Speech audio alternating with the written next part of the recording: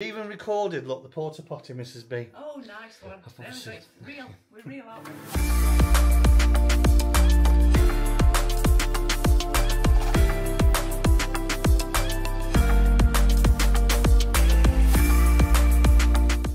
Now then, how are we doing?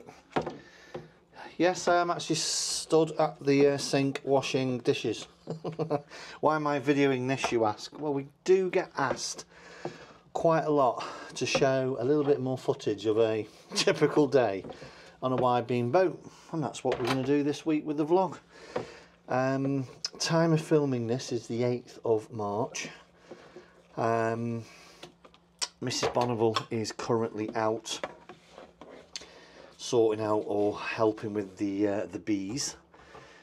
She's part of the beekeeping team here on Mercia Marina. She absolutely loves it.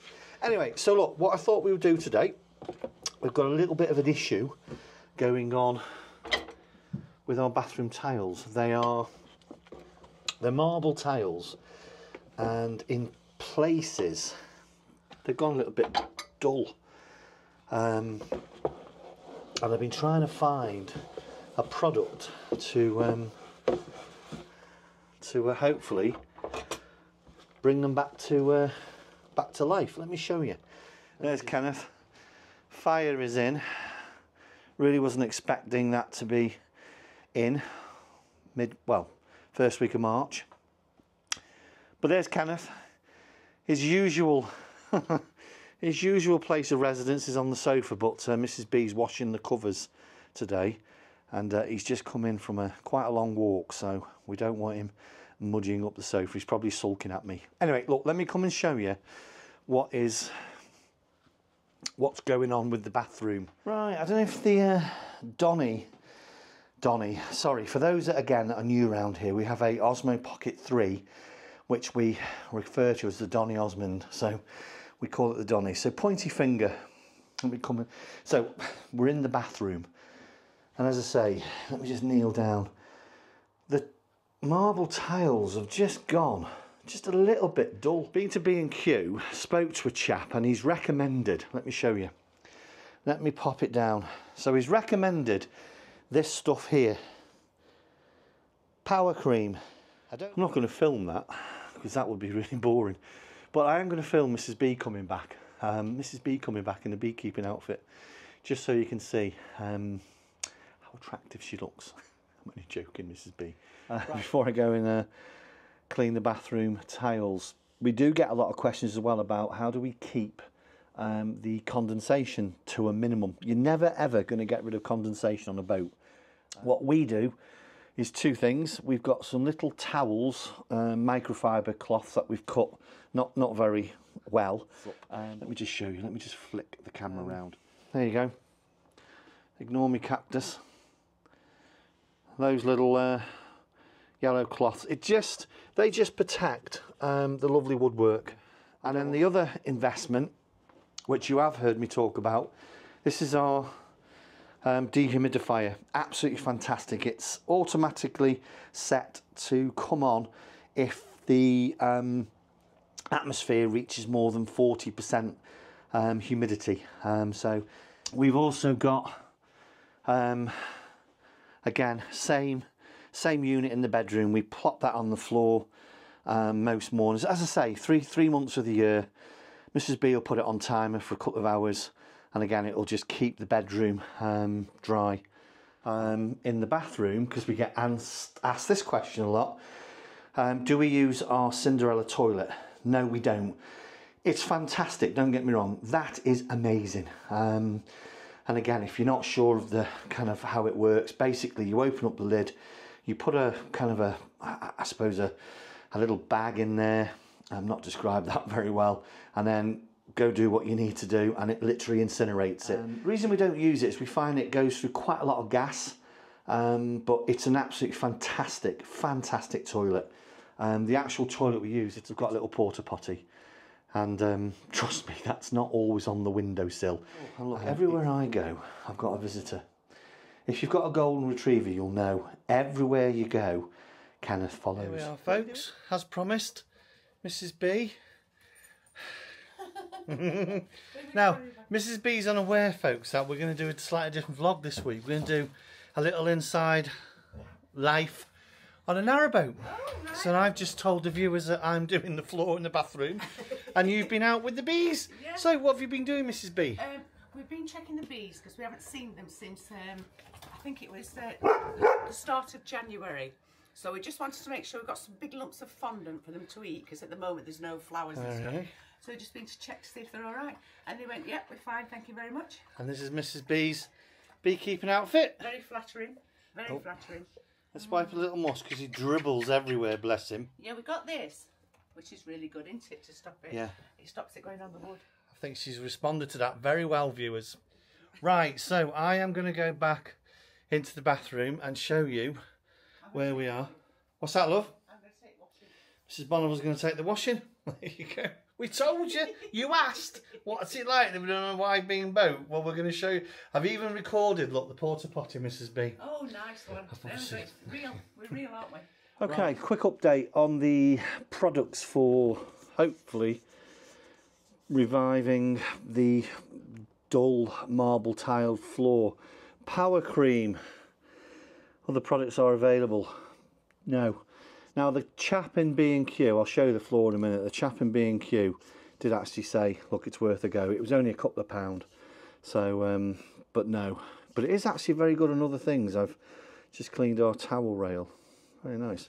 Mrs. Bonneville did so suggest, I don't know if your camera can pick that up, some white wine vinegar. No. So I'm not sure. Bottom line, folks, is I'm not sure. So if you do know of any hints, tips, tricks on how to bring a marble tile floor back to life in terms of its shininess, drop them in the comments or send me an email. Just a quick update on our boy. There you go. For those that have never seen it, there you go. We bought that all the way back on the back of a BMW GSA motorbike from Austria. Right, folks, there's the floor. As I say, if anyone knows of any hints or tricks, tips, drop us a little comment. Someone actually commented a couple of videos ago in terms of how on earth do you work on a boat, you've got no space. Well, let me just flip you around again. So if I wanted to, obviously the sofa, I could sit on the sofa. You can get 6 people on there. I can sit on Mrs. B's lazy boy, although she wouldn't like it, or I could quite comfortably work at the dining room table. But this is where I do work. This is my little kind of home office setup when I'm working from the boat. It's perfectly fine, acceptable. Or I can even go into the bedroom. Underneath pointy finger, that's actually a chair. Let me pull it out, hold on a minute. There's the chair that I've just pulled out. And I can sit, sometimes pop the laptop up there. Oh, look who's following me. He's like a shadow. Right, next time you see me, I promise, I'll be clean shaven and a little bit fresher. Mrs. B is currently out washing. Taking the washing. There's our washing machine. And in the next cupboard along, there's our tumble dryer. And here's our laundry chute. Let me just step back. There's the laundry chute. There we go, folks. Told you I'd be back clean shaven and bathed. Right, Mrs. Bonneville's just got back. We're going to take her, well, I'm going to take her around the marina now with our little boy. Well, Mrs. B's just got back from taking the washing. I've showed our viewers our lovely washing facilities on the boat, but it's just as easy to take it. Oh, it's easy and it's bigger. Right, so what we're showing our viewers now. I made this morning and it's proofing. Look at that sourdough. Yes, so I'm going to cook that in the morning and we're going to have that for lunch tomorrow. Oh, yes, because I'm having a month. Now, no nasty comments. We're having a month of, well, almost no carbohydrates. So no chips, no bread. Oh, all that lovely stuff. Anything to do with potatoes. Anything to do with potatoes. The only concession is the sourdough because I make it and it's made with natural yeast. Absolutely. And that and there, what Mrs. B's just shown, it is gorgeous. Right, we're going to take our little boy for a little wander around the marina. So we will see. Oh, I should show you where the bees are. Yes. That's where Mrs. B's just been with the bees. You can wave to them. Okay, I'll wave to the bees. Right, see you in a minute, folks. Right then. I'm cleaning the Dyson. We've lost about 1,000 subscribers now, but you did ask, folks. Yeah. I've given the viewers an update, Mrs. B, on the bathroom floor. No, it didn't work. So yeah. Give my wife a kiss.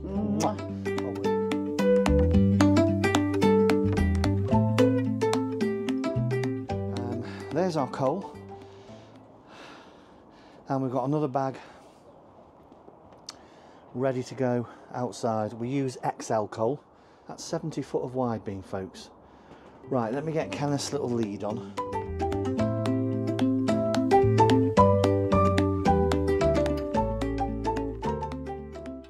Right, so what I thought I'd show you is a little bit of the marina. As I say, it's a gated community, so let's take you through the gates and just show you around a little bit. Right, let's get the key and let's go through. As I say, it's a gated community, and let me just show you our boat.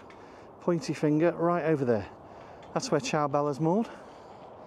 These are the we've got 3 what we call blocks with washing facilities, i.e. washing machines, tumble dryers, and toilets and showers, all beautifully maintained by the team at Mercia Marina. There's car parking all round the marina, and it is very secure. As I say, it's gated, so we don't worry about parking. We really don't worry about parking. But there's another little view of one of the pontoons. Have you finished that stick yet? Can we go? Let's let him finish his stick. Bless him. Right, I'm going to come show you some of the new lodges and also where Mrs. B does the beekeeping. Let me just flip the camera around and show you. As we are going, come on fella, we're going over the road. I say we'll have a little walk around the lodges.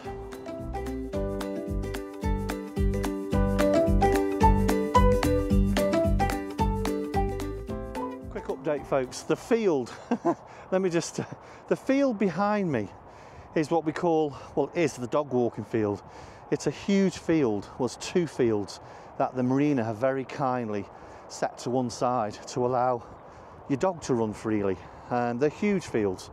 And Kenneth, God bless him, thought he was going in there.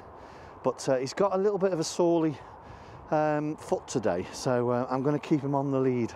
But he's desperate to get into the dog walking field, which is, I say, that field behind me. Huge field.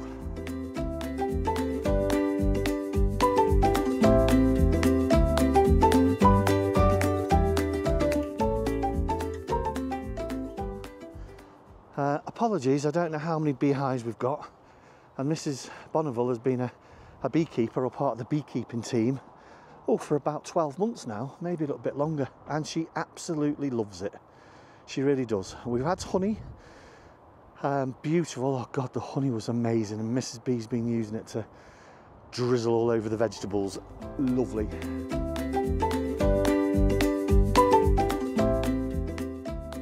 Now then, folks, this lagoon in front of you is where we first started our adventure, just to the left. That's called Upland Goose. That's where we first moored our narrowboat, Love Life Triumph. And this pontoon just in front, that's where we finished our time on Love Life Triumph before moving on to Ciao Bella. God, it's hard to say, that was nearly 4 years ago. Wow, how time flies. This is quite a good feature of the marina, folks. They've done these storage sheds. Really good idea. Again, I think they're around about £180 for 6 months. We used to have a shed. We no longer need it because we've just got more room than we ever thought possible on the wide beam. But when we had a narrowboat, we hired a shed.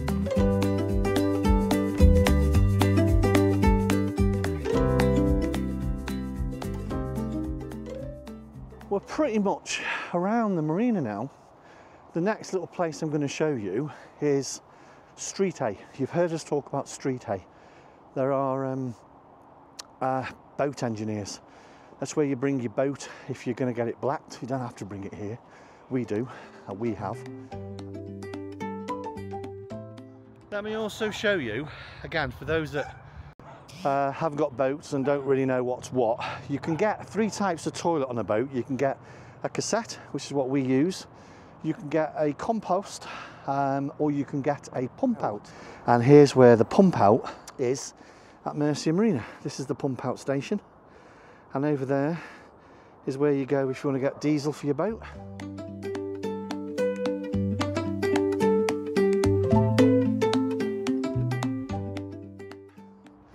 And this building behind these sheds, more of the sheds as I told you about, is street hay engineering.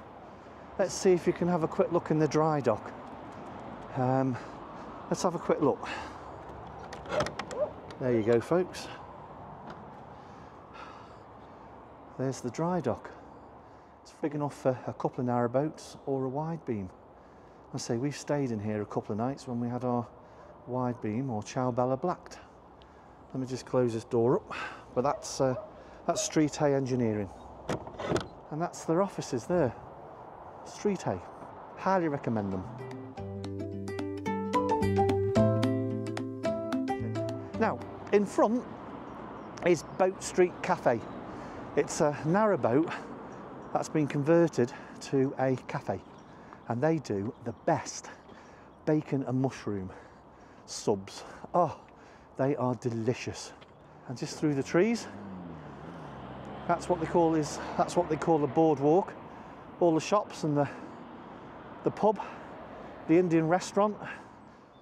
I hope you enjoy the footage and the picture quality, etc., and the audio, because we're now on the Osmo Pocket 3. We love it, but we are still getting used to it, just in terms of the gimbal.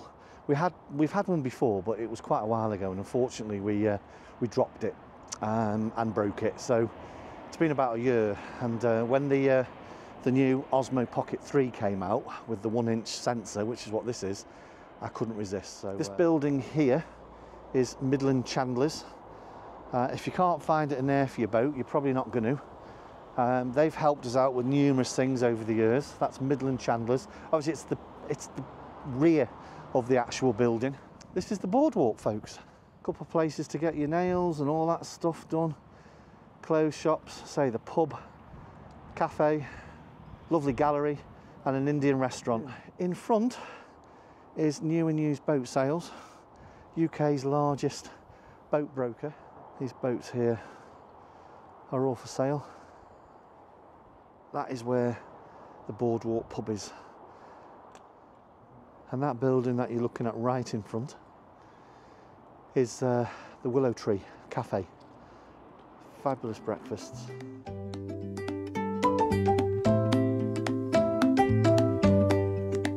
Let's just drink this up.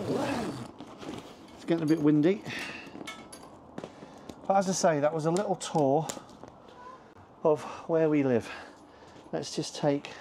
You gonna go see Mum? There you go. Down you go, fella. There he goes, look.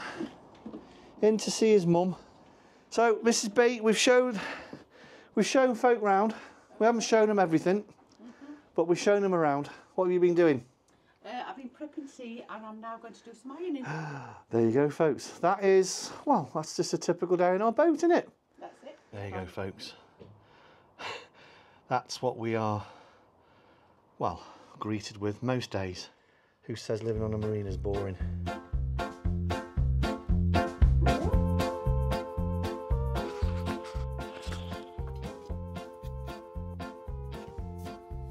Good boy, Kenneth. Oh. Don't have a little weed. If you're dead. What, she's talking to me then? That's not zoomed either, is it, folks? Oh dear. There we are, where Mrs. B goes to keep the bees, or support with the bee team. The bee team. Well, this is where you bring your boat if you want to get